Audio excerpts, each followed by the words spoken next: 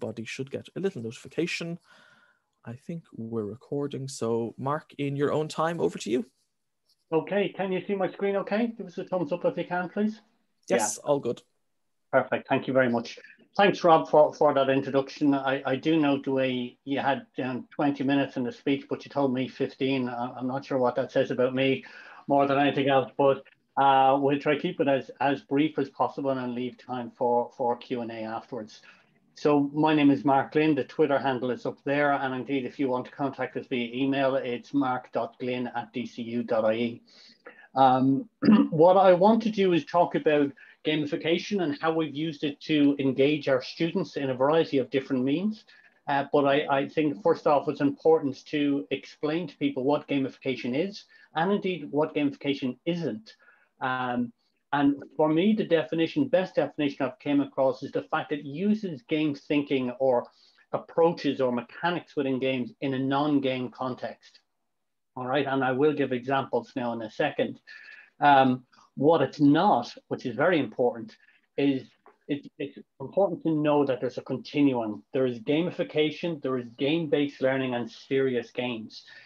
Game-based learning, the best example I can give is where you're trying to teach accounting through Monopoly, for example, a game that was built and you build a teaching activity around that game. Serious games typically tend to be limited to big money courses like medicine and so on, where they do simulations, computer-based simulations, but they're built specifically with education in mind.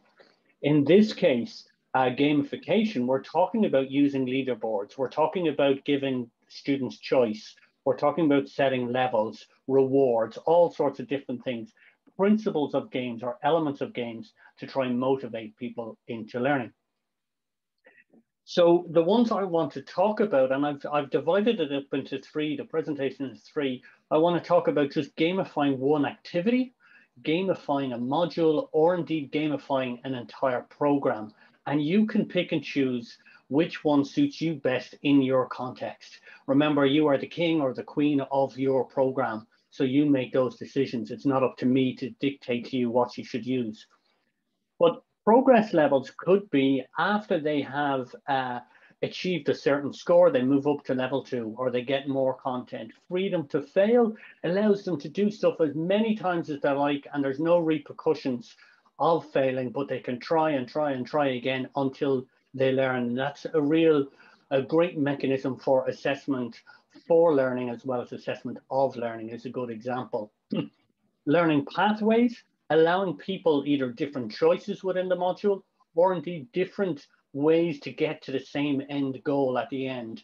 You're not going to dictate to them how they should travel once they get to that destination at the end. And then conditional access and indeed rewards are other mechanisms in which you can offer them stuff. Like, for example, you can't get to topic 2 until you've completed something in topic 1. So it's a condition that you must fulfill in order to get access. And rewards can be anything, can be a certificate, can be a badge, can be a prize, a €10 voucher, whatever it is. Again, your module, you decide, your program, you decide what it is. So the first case study I want to go through is a module that we had and a particular activity in nursing where they wanted to develop quizzes and wanted to see where the students actually engaging in the quizzes and where they worthwhile for the lecture. And worthwhile for the lecturer to actually take the time to create them. The solution was we created a mixture of formative and summative assessments, and then we did a quantitative analysis at the end. Quantitative insofar as we looked at what their scores were of the students at the end for those that participated in these formative gamified quizzes where they could fail it as often as they like. And indeed, then we looked at the results of those that didn't engage with the formative and just went straight to the summative side of things. So that was the setup. And just to go through the logistics in this particular topic, we had 8 topics in this module. Each topic we had set aside 25 questions, and students could do them as often as they like, whenever they liked, and there was no repercussion. So that freedom to fail element for it. The final exam, 4 questions from each topic was taken. It was 32 questions was the final exam. They were only allowed 1 attempt, and they could only do it in a particular time period. So those that engaged with a formative and a gamification element of things, and those that didn't, both sets of students had to do the final quiz, which was the 32 questions. And here's what we ended up getting. So this particular quiz was on drug calculations. And we had all the students, 215 students, with an average mark of 93%. But what was more important to us was the 71 students who'd never attempted a quiz got 88%, 88.45%, which is a fairly decent score. And hats off to the lecturer involved for teaching this particular topic very well. However, when you look at the students, the last row in the column, students who had attempted the quiz at least once ended up scoring, and this was a significantly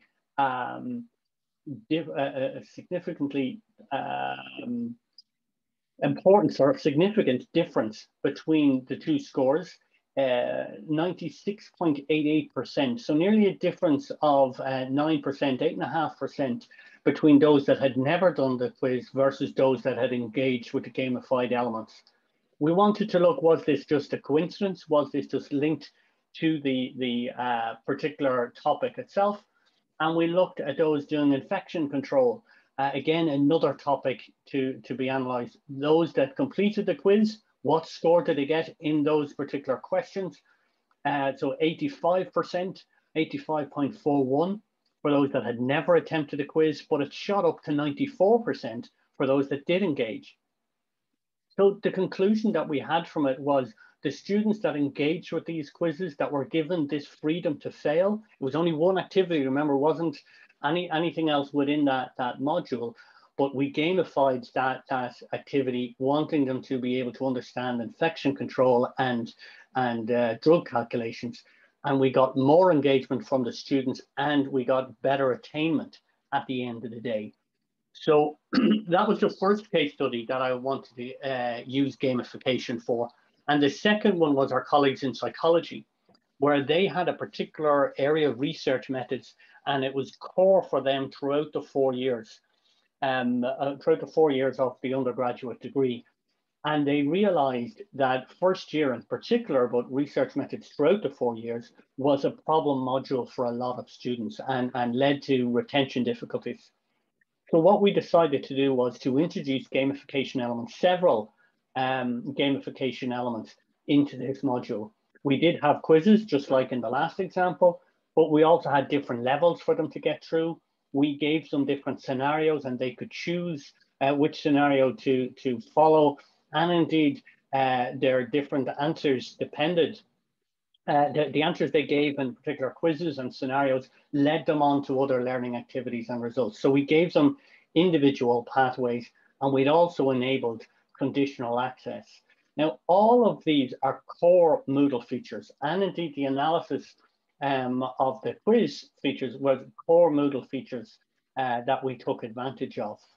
But what we did in this case is we wanted to survey the students. So the last time we did a quantitative analysis of the quiz results, in this case, we surveyed the students to try see what our insights were from doing this. And overwhelmingly, the students responded very positive to the gamified features, to the quizzes, the end of topic quizzes, to the progress bars that we would put in. And we had labels that we had introduced into the course that were conditional access, that showed students where they were in the course, as well as having the progress bars. The students most certainly preferred to learn remotely, to learning the scenarios.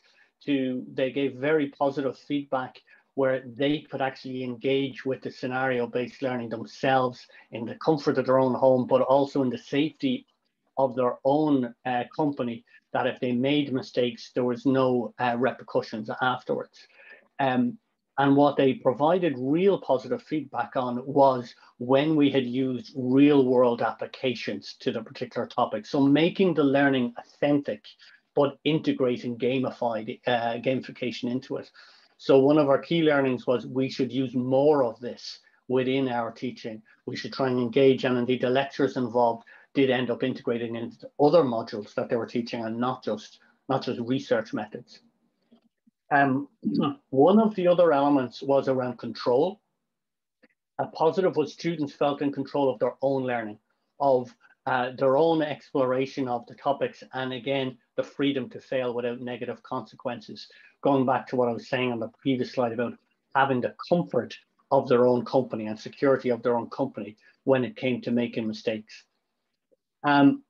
However, the negative side of this is lecturers were a little bit uncomfortable because they felt they gave too much control over to the students, and felt that students that weren't motivated, didn't have that intrinsic motivation to engage with the material, that they may have fallen off the radar for us. So it's important to have that balance and to make sure you're accommodating all levels of students and all levels of students in terms of their motivation, not just their educational attainment.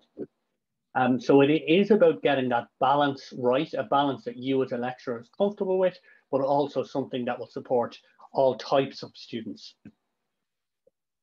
The last module, and hopefully I'm still on time, Rob, the last module I want to talk about actually is a program in itself. It was our transitions program, transition into the university. And we wanted to see where students engaging and monitor their online engagement in the orientation. And we decided to gamify the entire process. And we brought in all the levels of before. So the progress bars, the labels, freedom to fail, personal directions, conditional access. On this case, we added in badges, we added in rewards. And this diagram, and I appreciate it's quite busy, but if you just look at the top corner diagram there where it has this roadway, each one of those badges along the way, each one of those icons represents a badge or an activity. So the first two were badges. They had to do orientation, a general welcome, engaging with content on that. Then they had study skills courses. So they got badges there. The next one was a scavenger hunt that we created, which was a mixture of online and in-person scavenger hunts. Then the fourth icon there, the badge, the red star badge, that was a MOOC they had to do on FutureLearn. And then the last or second last one was a giveaway. When they had scored a certain amount of points, they were put into a draw. And then we had the personalized program list that was given to them based on what program they were given. It sifted them off to give them the relevant information. And the bottom stream there is to signify a plugin that we had used.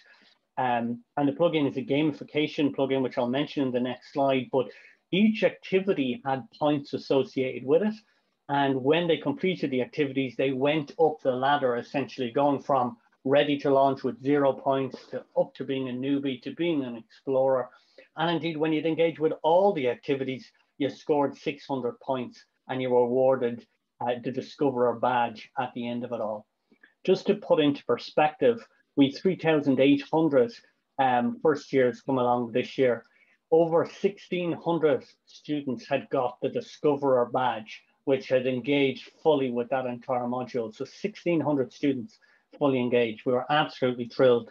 And indeed, 1,500 students had engaged and completed the MOOC.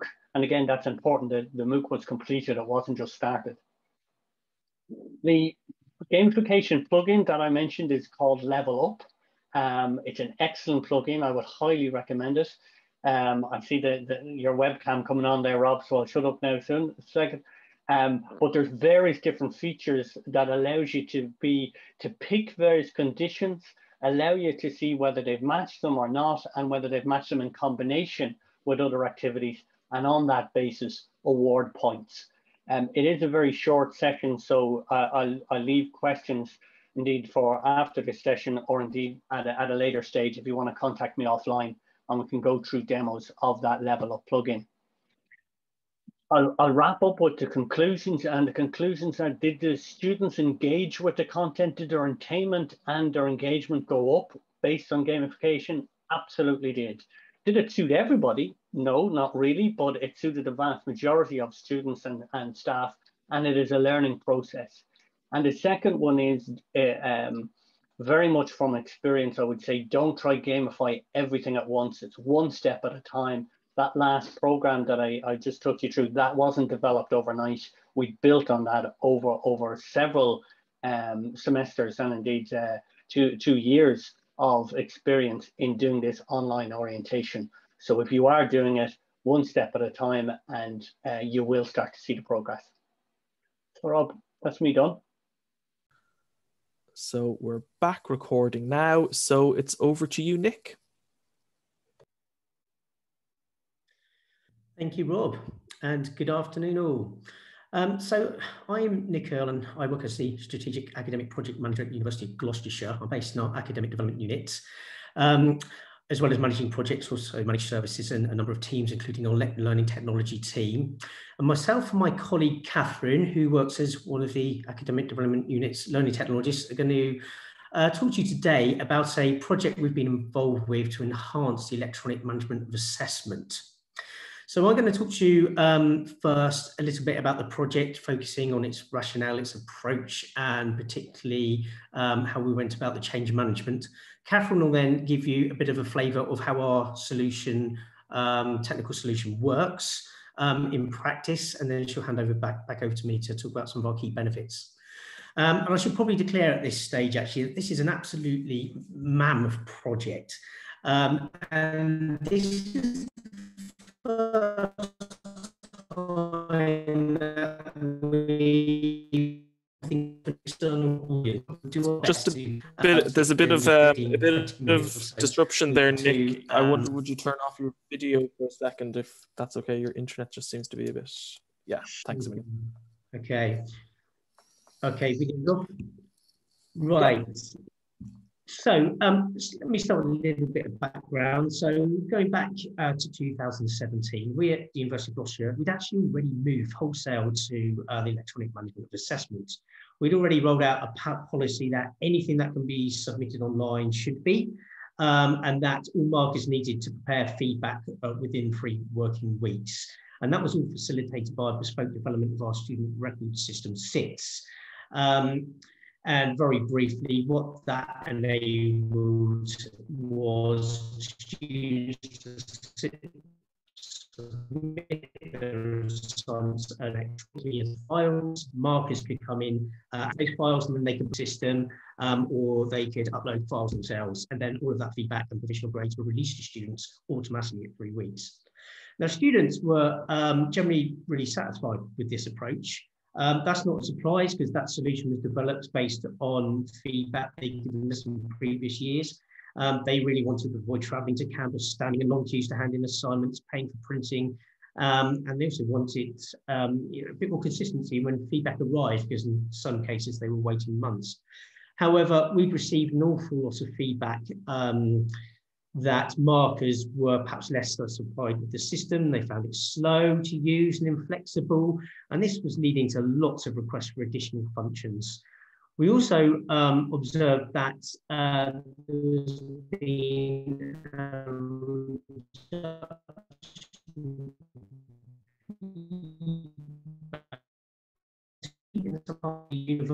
and some communities where they do something about this. So we set about scoping a new piece of work. And we really started out actually looking for a way to provide markers with much better tools. Now, we had a whole load of requests from markers, so we put together an academic working group who helped us prioritise those requirements. So they wanted things like support for group work, they wanted to be able to edit feedback up until it was released, bulk download, they wanted to annotate scripts directly in browsers, so they didn't have to fiddle around getting them out and marking them up, put them back in. And using those requirements, we then reviewed our technical options. And quite quickly, we realised that we probably hit the ceiling really with what we could do with developing SITS. And we also had some staff changes that meant we had some new developers skills, which meant that we were now able to seriously consider moving submission and marking to Moodle and developing a bespoke integration with our student record system. And as we started looking at this, we started realizing actually that solution would actually offer us a number of other benefits, such as integration with other types of assessment tools and some developing some various management information reports. So I'll show you this quickly. I don't want to spend too much time on this, but this was the technology environment as we began to imagine it, and in fact, as it is now, more or less. So you can see here we have Moodle, and anything orange box are tools that are already integrated. So by moving over to Moodle, we thought we could provide students with their assessment briefs. They could submit their assignments as files, but they could also use tools such as the quizzes, group assignments, blog wikis, portfolios. It was already integrated with our text matching tool, which we use Turnitin. Also a media platform as well. We'll be able to upload videos straight into the system, straight into our streaming platform. But of course, we didn't want to lose sight of student records, because that was always going to be the place or the system rather, that owned student data and assessment data, due dates, final grades, and it dealt with processes such as, extensions. So we set out on a project. We've got approval for this to migrate setting of assessment, submission and marking over to Moodle. We developed, we were aiming to develop that software bridge, build those management reports. And very importantly here, we aim to provide academics and professional staff with the communication training and support they needed to successfully make that transition to the new system. And this point here, number 4, is actually really important, because the first EMA project we thought would be fairly simple actually in terms of practice, but what we found is many academic colleagues still had very low levels of digital literacy, and some of them really struggled just to use a system to mark online and upload feedback files, which really wasn't that different to attaching something to an email. So they struggled with that. Now with this project, we were completely redesigning the way technology supported a whole range of assessment processes like second marking, initial moderation, flagging suspected breaches, etc. So we really knew we had to pay close attention to what we were doing. So I'd just like to talk a little bit here about some of the key features of that change management approach. So firstly, we were very careful to identify our stakeholders early on and get some good dialogue going on with them right from the business case stage. This is what we're intending to do. What's the impact on you? Get their feedback, get their endorsement before we continued. And that dialogue continued through the project. Whenever we needed, to explain some new solutions, we'd go back out. I think very important here is the project governance, and very briefly, that looked like a project board. It was quite a lean board that represented the business, supplier, user interests, but that was mainly senior staff who would steer the project and provide high-level support, and a project team which really was at the operational level. Very much people who would be taking this forward as a service later. And it was really myself as a project manager that connected those two groups, demonstrations of our planned solutions to academic communities and various academic forums. That was very important. We got a lot of good ideas came out of those. Pilots, we did pilots in every subject community. Actual fact, within this example, the pilots were as much, if not more, about getting our subject communities aware this was coming, giving them some upfront experience of the system and giving them a voice, as much as it was about actually testing the technology. We also did some mandatory training for all academics. Now, this was a first. We actually held training for every academic subject group and insisted that academic subject leads get their staff to those meetings. Took a bit of effort, but it really paid dividends. So much so, actually, that we now do mandatory training for academics every summer to deal with other developments, other projects. As you might expect, we also developed a lot of online guidance for colleagues.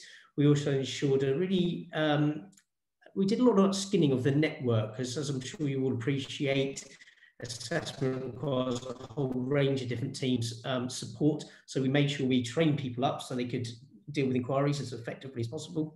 And we're also ready to respond very quickly to any teething issues and user feedback, particularly in that first year of going live. Okay, At this point, I'm going to hand over to Catherine, who's going to just give you a bit of a sense for how this works in practice. Thanks, Nick. So yeah, I'm going to talk about how our electronic management of assessment works in practice. If you can go to the next slide.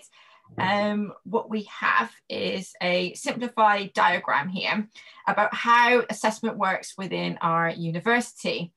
And what's quite nice about the diagram is it kind of splits it up into different stages throughout the assessment process. It starts off really nicely into two parts that all module tutors, all people within the course and all involvement within that particular assessment all go through. And it starts off with a standardized module guide that is automatically created on every single module course that we have within the university, which brings in validated details from our student record system.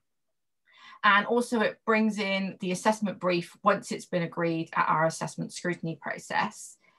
It also then brings in the second part, that actual assignment brief. And this is where within this CMA project, what it's involving now is this draft brief that tutors are setting up to bring along to our assessment scrutiny process. So everything is done within our Moodle. So within that brief, they have a template which is standardized across the entire university. So all our summative briefs are identical in regards to their structure. So it makes it really clear for the students to be able to identify the instructions and the information they need for that particular assessment. And then what they can also do now within Moodle and having the features that Moodle offers within the assignment activity, we also have the option where they can submit things like Mahara portfolios, but also video submissions, files, but different types of files. So we're not just restricting it to Word and PDF. So it could be a Photoshop file if it's a graphic student, for example, that wants to come in. But we also have the option to record offline assessments. So if it's a physical artifact that needs to be handed to the tutor, for example, that can be scanned in to say that that's been accepted. So that all happens within Moodle, that goes into a draft point, and then what happens then is we go into an assessment scrutiny process that's held at course level. And at that point, there's something then, we have something called a SITS link code. And what that means is a little code that goes and connects our Moodle system to our student record system.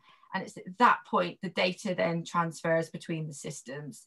So the data goes from Moodle into our student records system. And within there, things like extension dates, but also our feedback release dates also gets generated, but also other automated processes like our Turnitin. So we have the Turnitin plugin within the assignment.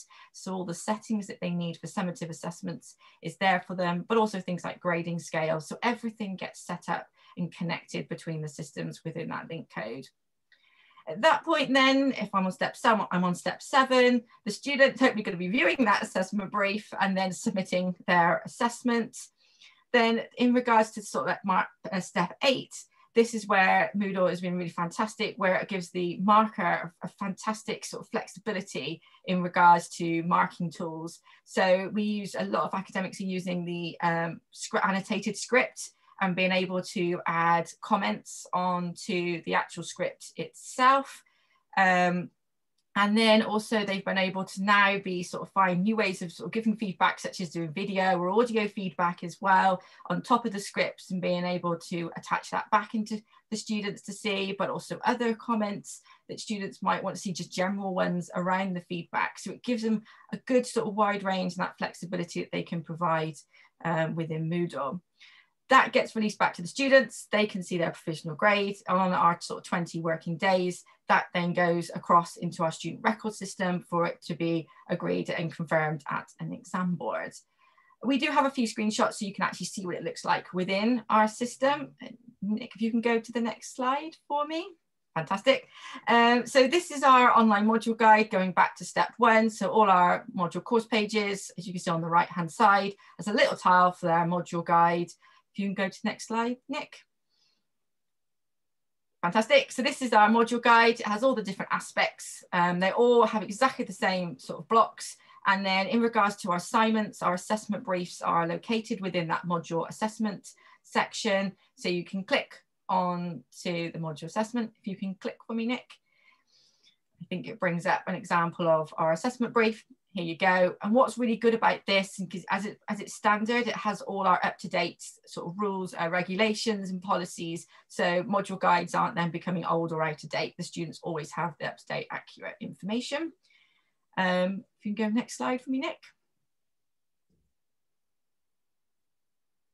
Brilliant. So this is this is the assessment brief in process. So what we do have, we have a link to the side where the tutor is able to then go and copy and insert the brief template, and then they're able to then infill the elements that is required for that particular assessment, and type in what it is, who the tutor is, what the arrangements are, requirements, criteria, etc. For that piece of submission. Can you go next slide, please, Nick?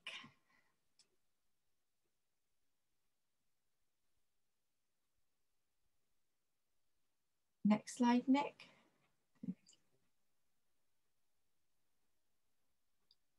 Brilliant. And this is just showing our variety that they're able to choose now within sort of Moodle. Again, having video, files, Mahara, and also offline assessments as well, now coming into Moodle. You can go into next slide, sorry, Nick.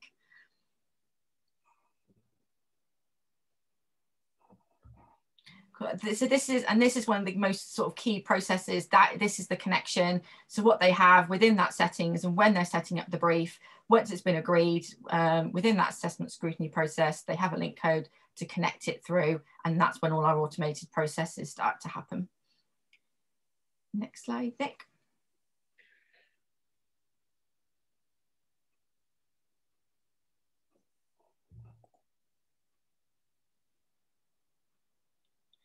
This is just an image of our student declaration. Because everything's online, our declaration for students as well, when they submit through, is electronic, and they can then go and click through to submit their assessments. Next slide. Sorry, Nick. Brilliant. So this is our sort of grading table. So they have the option, like Nick was saying, we have the way that we can put our assessment flags in. So if it's a suspected breach, we also have our initial moderation and second marking that all happens within Moodle. Again, that can happen again within our sort of grading table view, and a place where we could put feedback, comments, and also annotate PDFs. They can also access Turnitin reports here as well. We just use the Turnitin just to see the reports. We do all our feedback and everything within Moodle itself. If you go to the next slide, Nick.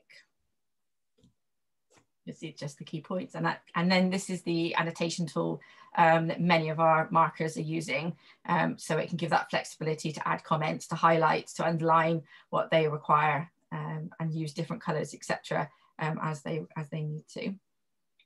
And then next slide, I think it's back to Nick. Yeah, back to you, Nick. Thank you, Catherine.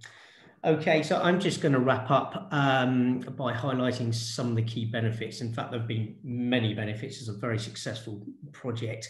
We're going through the key ones. Firstly, for academic colleagues, well, they now have assessment tools that are significantly more flexible. And some have even reported that it's 5 times faster to input grades and feedback, which is absolutely fantastic, and well, theoretically gives a little bit more time to actually produce feedback. Although we were very much focusing on academics with these developments, there are some benefits to students as well. Students have told us that they really like that all the learning and assessment activity is in one place. They don't have to move between systems. They also like things such as seeing their due dates come up in the Moodle timeline, and generally find the system clearer and easier to use than the old one in SITs. And for some subject communities who are keen to use them, you know, they've been able to have come back to using annotated scripts. Now, there are also some benefits for professional services teams as well that we hadn't necessarily anticipated. But 2 particular ones here. Firstly, they find the use of the Moodle user logs really helpful when investigating incidents. And the classic is a student saying, well, I've submitted late, but I logged in half an hour before and then Moodle was just playing up. You know, we can now go into the system and have a look, and often and may well find actually you didn't log in until 5 minutes past the deadline. I think students have kind of got used to that one now. I'm not sure we hear quite so many instances first year round. Something that's been very interesting, we weren't expecting with this, but is great, and that is actually the profile of the learning technology team has been substantially raised. I think partly because they now also deal with assessments, which is obviously very important, but they're also very visible with these mandatory training each year and the support they give to all the other professional teams. So that's a really great outcome. Just a few other things to mention. For many subject communities, it depends how they are operating beforehand, but for many, the process of setting assessment has been streamlined. For others, it's about the same. I think because we brought our assessment and learning systems together, we've noticed a massive increase in the use of Moodle. That was before the COVID situation, everyone moved online. We've seen improvements in NSS results as well. And just one example there, I think I'll work within EMA, something it's done for us is we're now 31% ahead of the sector average for timely feedback. And the last one here, which is absolutely fantastic, is that we now have management reports which show the status of setting assessment, student submission and timeliness of feedback at any level. So you can go in as a head of school or a subject leader or course leader, and you can have a look at the status of where assessments set or not. It does this by looking at, is that SITS link code in place? Or you can have a look at themes of where students are typically submitting late or where feedback's been returned late. Now, this isn't something we heavily police, but it's something that might give us some clues. Or some clues as to areas where we might just want to go and have a look and just to see what's happening in there. So again, that's been a very, very powerful outcome for us. And I will stop there and hand over for questions.